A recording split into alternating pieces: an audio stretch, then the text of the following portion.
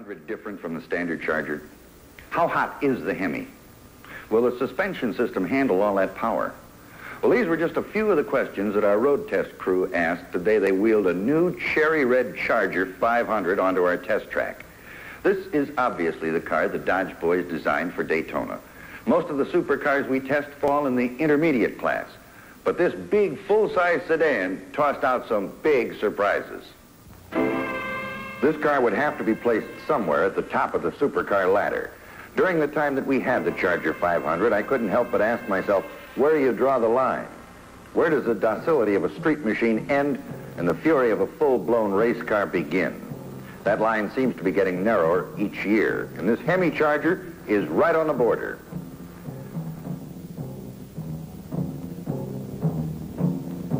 The exposed headlights mounted in the flush grille distinguish the 500 from the standard Charger.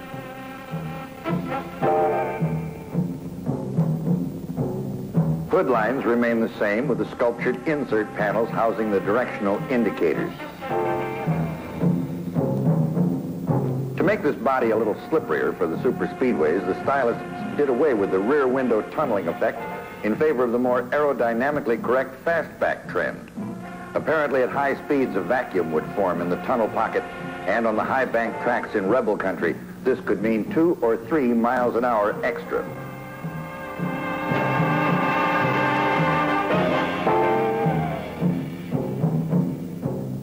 This Charger, like the standard model, rides on a 117-inch wheelbase with a 59.5-inch front tracking width and 58.5 in the rear.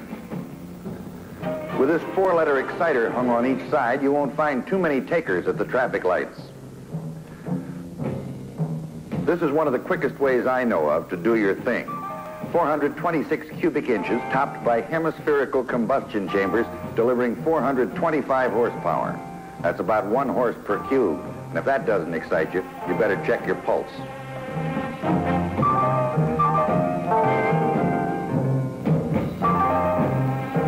Accessibility to the trunk area leaves quite a bit to be desired on the standard Charger. But on this 500, the opening is even smaller. One of the crew members asked, how come they put the glove compartment in the rear? The bucket seats, as in the past, are great. They give excellent support, and they're very comfortable even on long trips. Legroom up front is plentiful. This, however, was not the case in the rear. The seating was all right, but you have to find some other place for your legs. But if you are uncomfortable in the rear, all you have to do is look at this beautiful dashboard and you forget all about it. No lights, all gauges. It makes the driver feel kind of necessary. And we still feel that this torque flight transmission is the best in the business.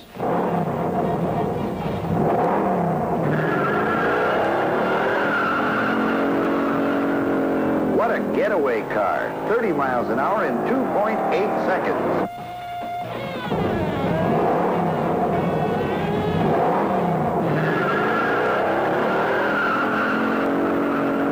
I think it was going 45 miles an hour when we left the line. The clock said 4 seconds flat.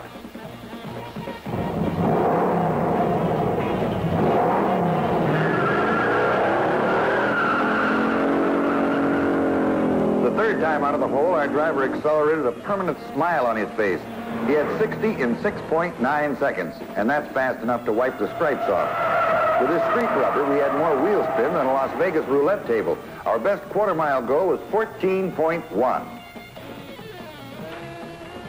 For binders, we had discs up front with drums in the rear. From 30 miles an hour, it took 40 feet to stop. Pedal fade was about average. There was quite a bit of heat buildup, but those 11-inch discs up front dissipated it rapidly. From 45, we shut down in 71 feet. We tried about 7 or 8 65-mile-an-hour panic stops. Our average stopping distance was 178 feet. After a workout like this, the heat was intense, and we had to stop and let them cool down. When we decided to take this blow-your-mind special through the turns, we had to keep reminding ourselves that this was a full-size sedan. In hard cornering, I gained an all-new respect for this Mopar suspension setup. In the front, they employed wishbones with a big, fat torsion bar. In the rear, leaf springs with a live axle. Chrysler engineers have achieved the delicate balance of excellent handling and a good, comfortable ride. We find that many of the supercars today have a strong, beefy suspension system, and they ride just that way. You get a little bit tired of having your back teeth rattle loose every time you drive over to the corner drugstore. Body roll was not excessive, and recovery out of a drift was excellent. We filmed this 70-mile-an-hour turn in slow motion. You'll notice that coming into the turn at high speed, the front end starts to wash. But with that Hemi Hummer in the forward compartment, you can put your rear end anywhere you want it.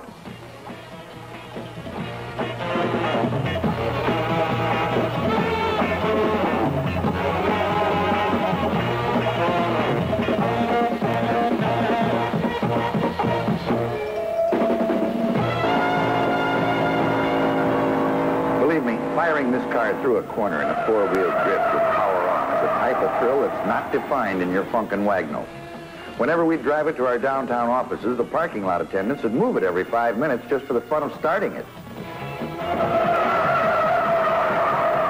It only got 7 miles to the gallon, and it was noisy. But the Charger 500 is the kind of car that quickens your pulse and puts a fire in your guts. And really, that's what supercars are all about.